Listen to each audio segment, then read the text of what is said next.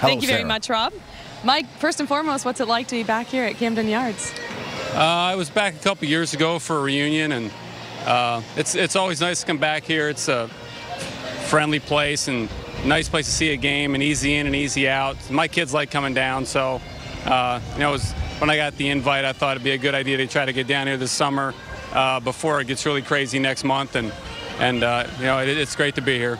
Throwing out the first pitch today, are you going to throw the knuckle curve? No, I'm going to throw it as straight as I can and try to get it there on a fly. That's usually the plan. So, I'm not as young as I used to be, so just getting it there is going to be the plan. When you think about your time with the Orioles, what stands out as maybe your favorite memory or the best time here? Well, I had a lot of good memories here. We put ourselves in the playoffs a couple times when the team hadn't it for a long time. I got the pitch today. Cal broke the game streak record. There's a lot of fun times, and 10 years is a lot of years playing in one place, and I really enjoyed it, and I look back on it, and it was a great time for me and a great time in my career. At what point in your career did you know you had a legitimate chance to go to the Hall of Fame? I don't think I ever really felt I had a legitimate chance. I just kept playing and kept going out and trying to do my job the best I could. And I was lucky enough and able to figure stuff out long enough that I could stay till I was almost 40. When the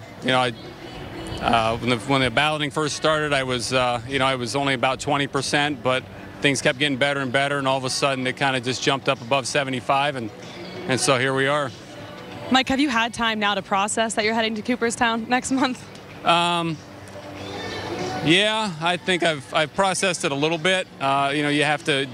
There's a lot of preparation involved and things you have to take care of, but until I get up there on the stage and have those guys that sit behind you when you're making your speech and they're presenting you with the plaque, that's when it's really going to set in that I've achieved what everybody would ultimately love to achieve, and it's I don't know how it happened or why it happened, but I got the opportunity, and I feel blessed to be able to go there. Mike, how much are you watching Major League Baseball now, and if so, what do you see in the game and how it's evolved since you've pitched? Well, the game always evolves, so it evolved from when I started to when I finished. I don't watch as much as obviously I did when I played. I was there every day, but pitching has changed a little bit. Starters aren't necessarily doing what starters normally do. The guys that are a little old school that were playing when I was finishing up, they still get out there and get 6-7 innings in, and there's a few guys that do get that far into games, but the bullpens are relied on a lot, and so there's other small things. The shift is a big thing that's changed the game since I played, but it's still baseball. You still have to get 27 outs and try to score more runs than the other team. So it's always exciting when playoffs roll around, and it's nice when it's warm and sunny and not cold, and that's when I really enjoy watching the game and playing it. Mike, we thank you for the time, and congratulations. Enjoy today. Thank you.